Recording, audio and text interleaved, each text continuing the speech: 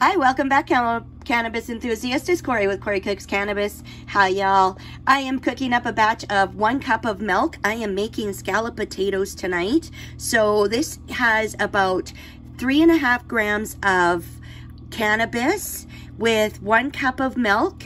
I put a teaspoon or a 1/4 teaspoon of soy lecithin in there, and it's at about 220 degrees for the last 20 minutes. I think it is.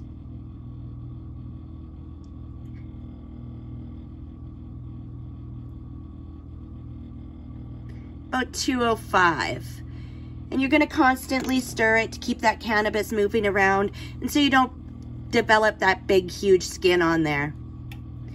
So guys, come back in about another day or two, and we'll see how this milk turns into scallop potatoes. Until then, bye.